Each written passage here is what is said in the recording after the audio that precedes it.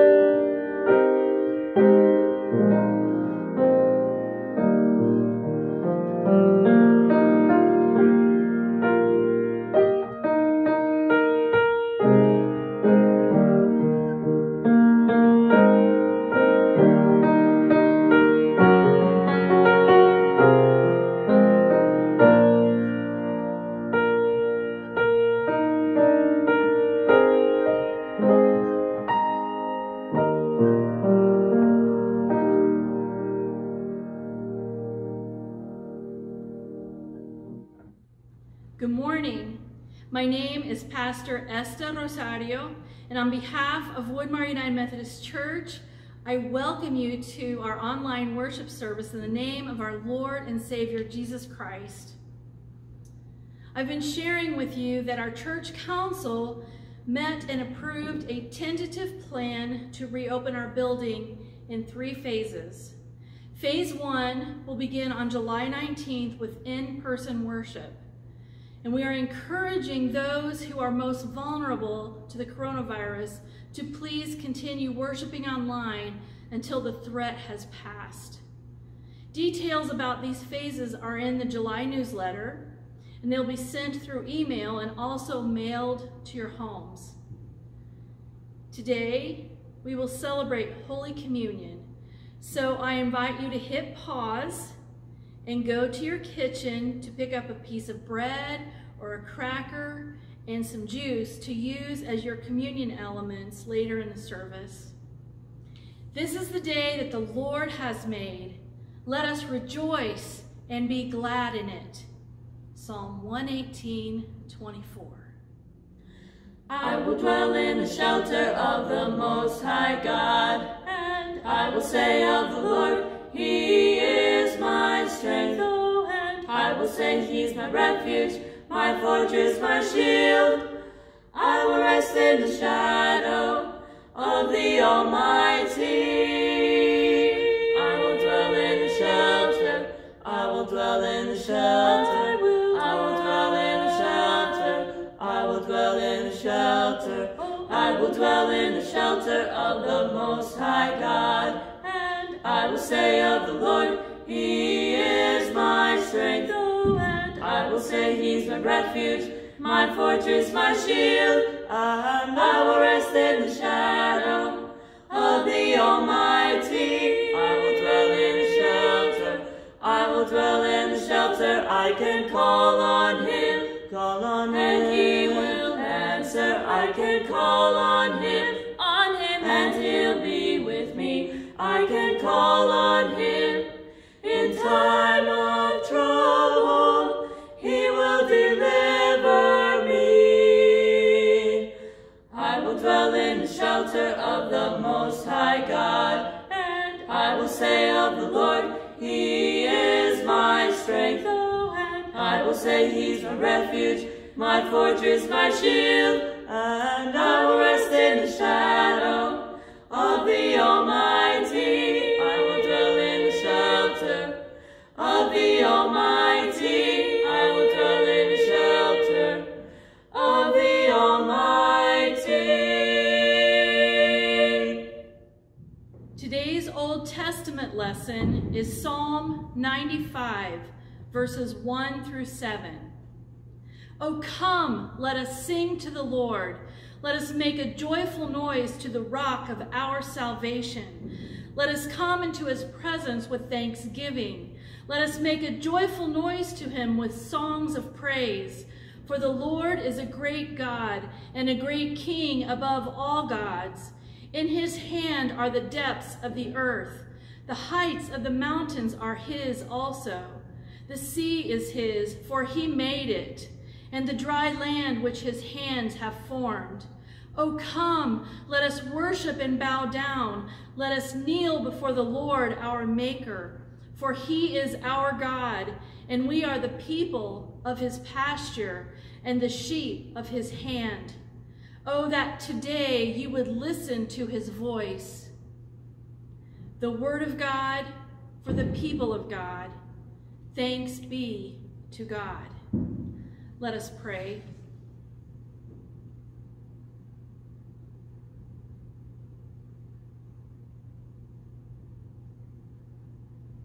Almighty God, we come before you this day to worship you.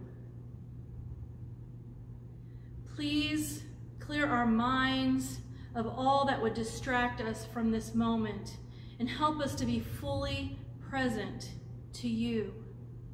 And may we hear what you have to say to us today. In Jesus' name we pray. Amen. You may be wondering why in the world I'm preaching a series entitled The Advent Conspiracy in July. Well, last December, I preached a series with the same title, and I realized as I was preparing that first sermon that this is something we need to be thinking about all year long. And if we're going to be able to carry it out in the pressure cooker times of Christmas is just 4 weeks away, we need to focus on it much sooner than when Advent is upon us. On December 1st, 2019, I said I would preach this series in July 2020, and here we are. The beauty of this series is that it speaks to living our faith out loud all year long. For followers of Jesus, every aspect of life is to be lived out of faith in Him. According to the Merriam-Webster Online Dictionary, the word conspire has a few meanings, but for our purposes, I chose 2 of them. And the first is scheme, a plan or program of action. And the second is to act in harmony toward a common end. So over the next 4 weeks, we will prayerfully compose a plan or program of action to act in harmony toward a common end for this upcoming Advent. So here's the conspiracy idea. Imagine if instead of running around like crazy preparing for the holidays, we choose to worship fully, spend less, give more, and love all. If we would all choose to do these things, how would that change the way we celebrate Christmas? And what kind of an impact would that have on our homes, our church, our community, our nation, and our world? To worship fully, spend less, give more, and love all is countercultural. Our culture is consumer-driven. When we enter the season of Advent, which is meant to be a time of introspection and growing deeper in our faith as we prepare for the coming of Christ, we can get distracted by the sales, traffic jams, planning, decorating, and on and on. I'm not saying that any of these things are inherently bad or wrong. It's all about having a holy perspective through all of it. Taking time to check ourselves and each other during not only busy holiday seasons, but all year long. Are we willing to be honest with ourselves and ask hard questions like, are we keeping the main thing when life is whirling and swirling all around us? Are we willing to see the holiday madness with eyes that are wide open and not get caught up in it? Are we willing to free ourselves from the shallow story of cultural Christmas and enter the deep, life-giving waters of the Incarnation? Are we willing to free ourselves to worship with abandon?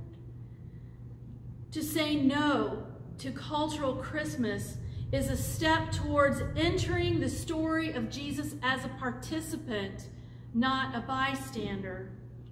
When we participate in the story of Jesus, we are led to a life of worship, not just on Sunday mornings or whenever we happen to watch the worship video, but every single day.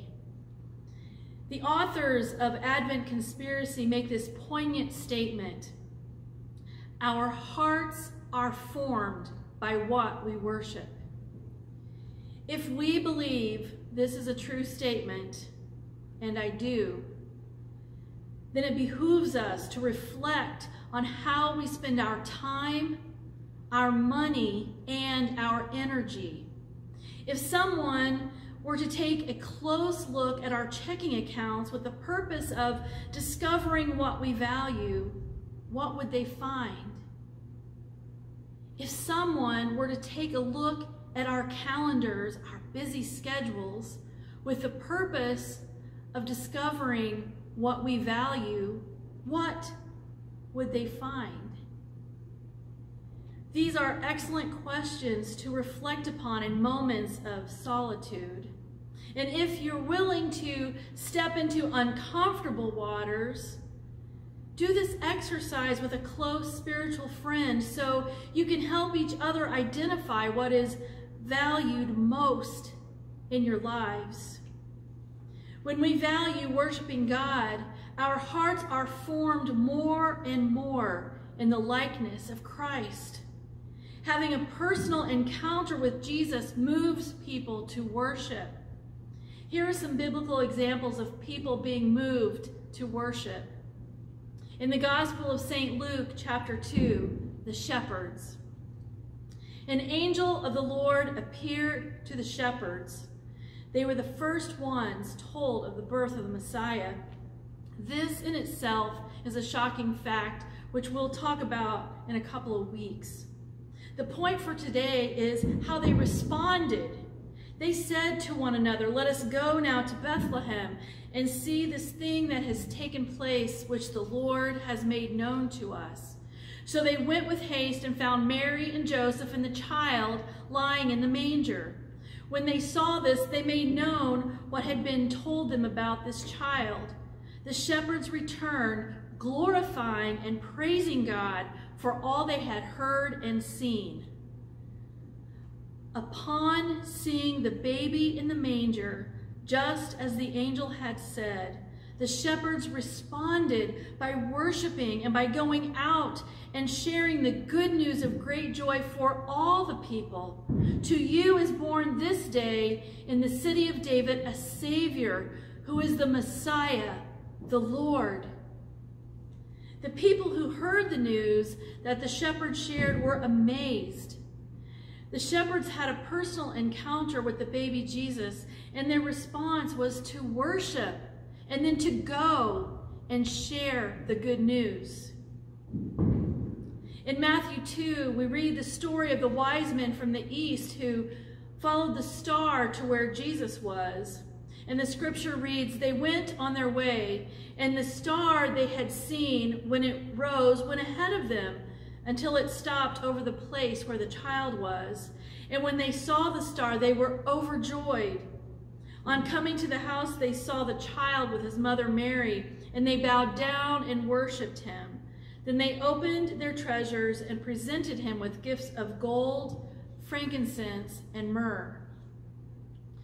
When the wise men had a personal encounter with Jesus, they were moved to bow down, worship, and give him extravagant gifts, gifts fit for a king. The disciples' lives were forever changed when they met Jesus and responded to his call. Jesus said, "Come, follow me, and I will make you fishers of people." So they left their boats and their nets, their families and their livelihood behind to follow Jesus.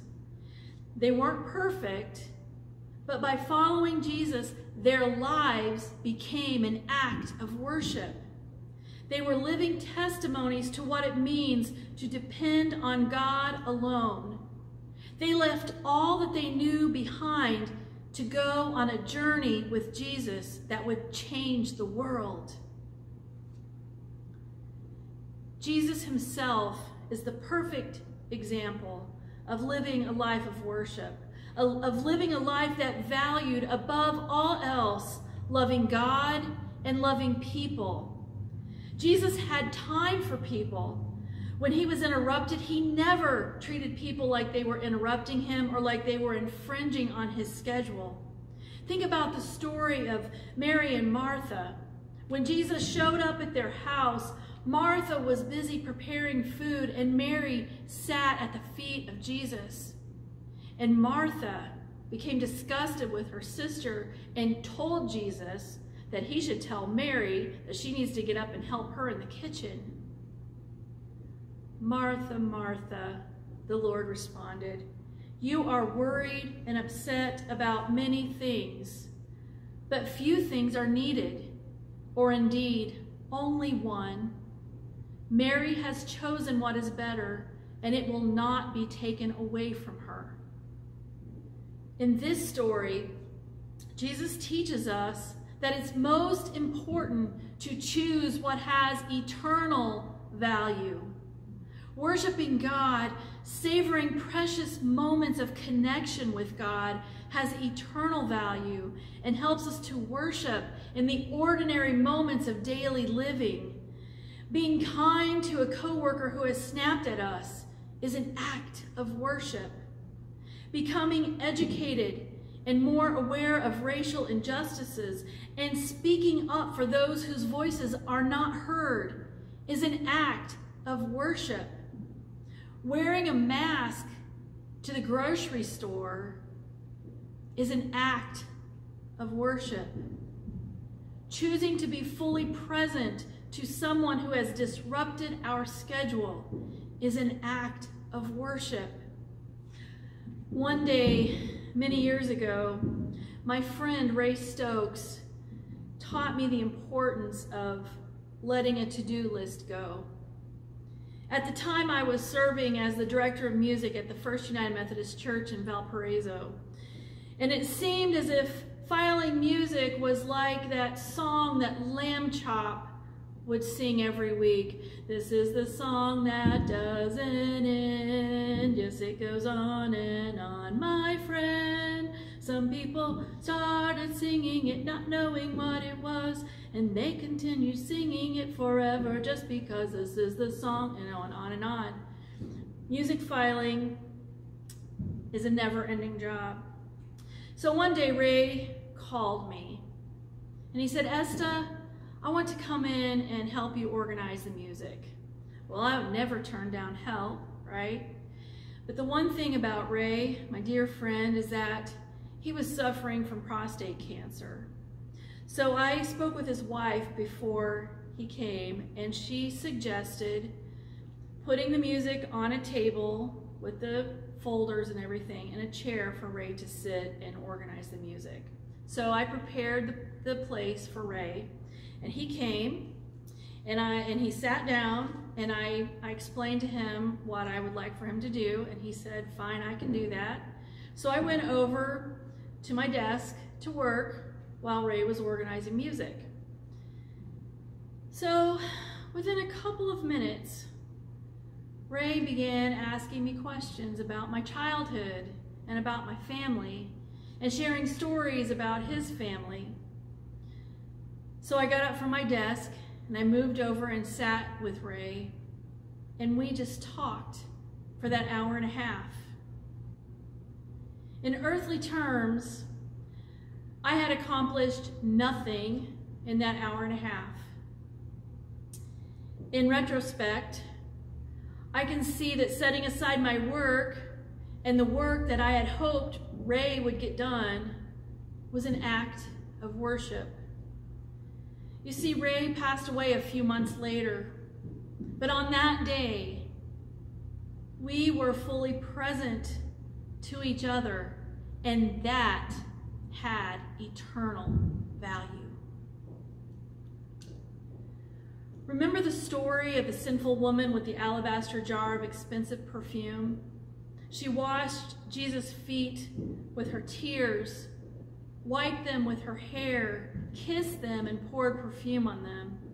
She was worshiping Jesus. But how did the Pharisees respond? They questioned why Jesus would let such an awful, sinful woman touch him. And why would Jesus allow this woman to pour expensive perfume on his feet when that perfume could have been sold and the money given to the poor? The sinful woman showed eternal values, and the Pharisees, earthly, temporal values. They saw what she did as a waste. Jesus saw the deep gratitude and love of a forgiven woman. So what's the lesson for us in all of these stories in July of 2020? When we strive to love God and love people every day, wherever we are worshiping fully. When we worship fully, we won't get sucked into the cultural madness that tempts us to live in direct opposition of Jesus' call on our lives. Oh, come, let us sing to the Lord. Let us make a joyful noise to the rock of our salvation. Let us come into his presence with thanksgiving. Let us make a joyful noise to him with songs of praise. For the Lord is a great God and a great King above all gods. In his hand are the depths of the earth. The heights of the mountains are his also. The sea is his, for he made it, and the dry land which his hands have formed. O come, let us worship and bow down. Let us kneel before the Lord our Maker, for he is our God, and we are the people of his pasture and the sheep of his hand. Oh, that today you would listen to his voice. For the glory of God and for the sake of the world, may we worship God fully. Amen.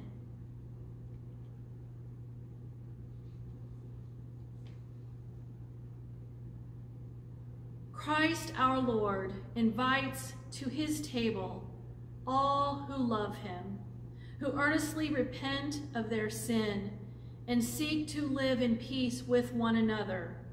Therefore, let us confess our sin before God and one another. Merciful God, we confess that we have not loved you with our whole heart. We have failed to be an obedient church. We have not done your will. We have broken your law. We have rebelled against your love. We have not loved our neighbors, and we have not heard the cry of the needy. Forgive us, we pray. Free us for joyful obedience through Jesus Christ our Lord. Amen. And I invite you to take a moment to confess your sins silently.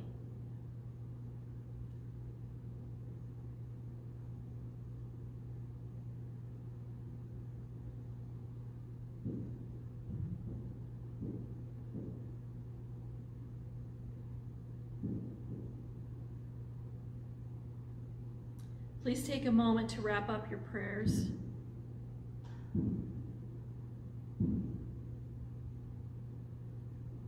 Hear the good news. Christ died for us while we were yet sinners. That proves God's love toward us. In the name of Jesus Christ, you are forgiven. In the name of Jesus Christ, you are forgiven. Glory to God. Amen. When we are in worship together, this is the time when we greet each other and pass the peace of Christ. Maybe this is a great day to call someone, hit pause, call someone, and share the peace of Christ with them, and maybe even invite them to receive Holy Communion with you. The Lord be with you, and also with you. Lift up your hearts. We lift them up to the Lord. Let us give thanks to the Lord our God. It is right to give our thanks and praise. It is right and a good and joyful thing always and everywhere to give thanks to you, Father Almighty, creator of heaven and earth. You formed us in your image and breathed into us the breath of life. When we turned away and our love failed, your love remained steadfast.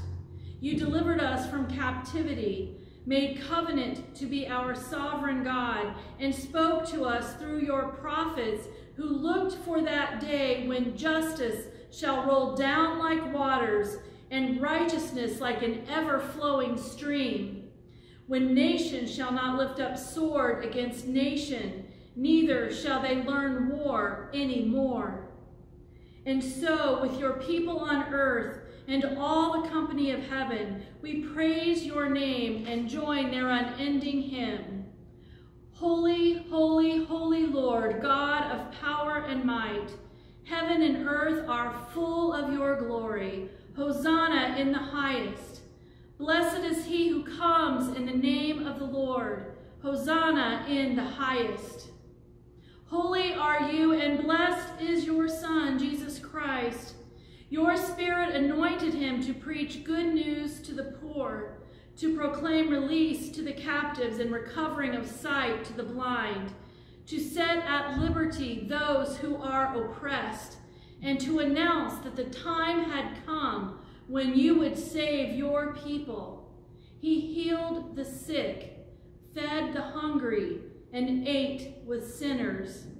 By the baptism of his suffering, death, and resurrection, you gave birth to your church, delivered us from slavery to sin and death, and made with us a new covenant by water and the Spirit. At his ascension, you exalted him to sit and reign with you at your right hand. On the night in which he gave himself up for us, he took bread, gave thanks to you, broke the bread, gave it to his disciples, and said, "Take, eat. This is my body, which is given for you. Do this in remembrance of me." When the supper was over, he took the cup, gave thanks to you, gave it to his disciples, and said, "Drink from this, all of you. This is my blood of the new covenant, poured out for you and for many for the forgiveness of sins. Do this as often as you drink it in remembrance of me." And so in remembrance of these, your mighty acts in Jesus Christ, we offer ourselves in praise and thanksgiving as a holy and living sacrifice in union with Christ's offering for us as we proclaim the mystery of faith. Christ has died. Christ is risen. Christ will come again. Pour out your Holy Spirit on all who are worshiping with us this day and on these gifts of bread and wine. Make them be for us the body and blood of Christ, that we may be for the world the body of Christ, redeemed by his blood. By your Spirit, make us one with Christ, one with each other, and one in ministry to all the world, until Christ comes in final victory and we feast at his heavenly banquet. Through your Son, Jesus Christ, with the Holy Spirit, in your holy church, all honor and glory is yours, Almighty Father, now and forever. Amen. And now, with the confidence of being the children of God, let us pray the prayer of our Lord's heart. Our Father, who art in heaven, hallowed be thy name. Thy kingdom come, thy will be done, on earth as it is in heaven. Give us this day our daily bread, and forgive us our trespasses as we forgive those who trespass against us. And lead us not into temptation, but deliver us from evil. For thine is the kingdom, the power, and the glory forever. Amen. Because there is one loaf, we who are many are one body, for we all partake of the one loaf. The bread which we break is a sharing in the body of Christ.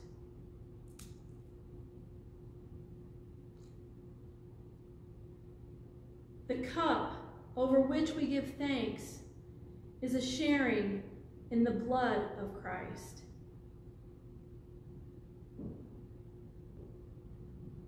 I invite you to receive Holy Communion in your homes now.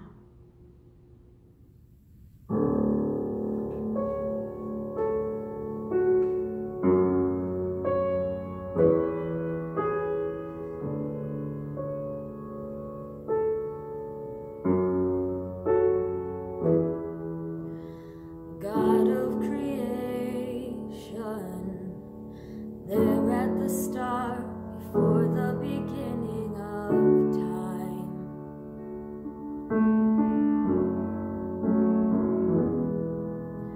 with no point of reference, you spoke to the dark and fleshed out the wonder of light. And as you speak, 100 billion galaxies are born. In the vapor of your breath, the planets form. If the stars were made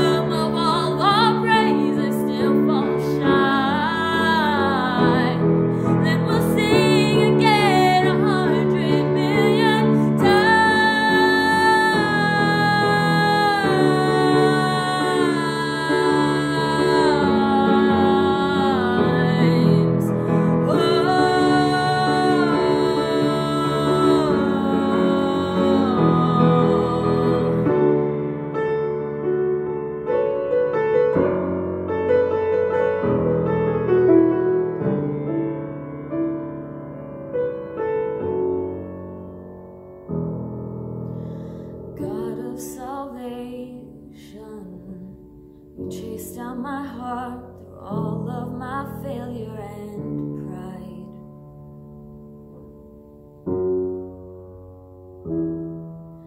On a hill you created, the light of the world, abandoned in darkness to die.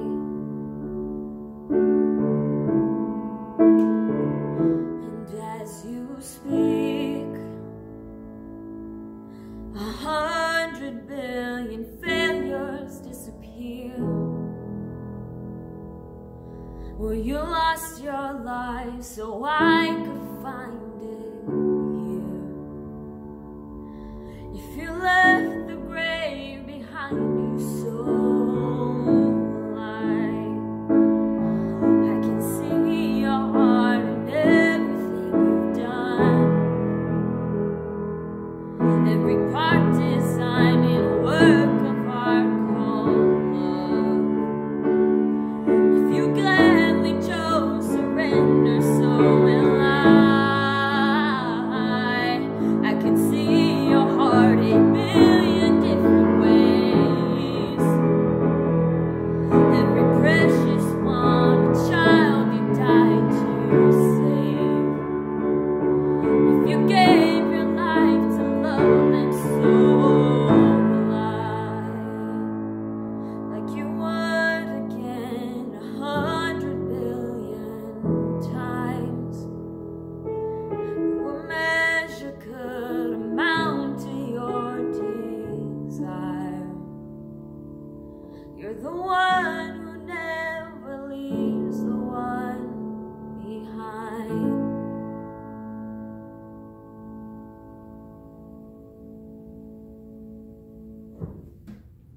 Let us pray. Eternal God, we give you thanks for this holy mystery in which you have given yourself to us. Grant that we may go into the world in the strength of your Spirit to give ourselves to others. In the name of Jesus Christ, our Lord. Amen.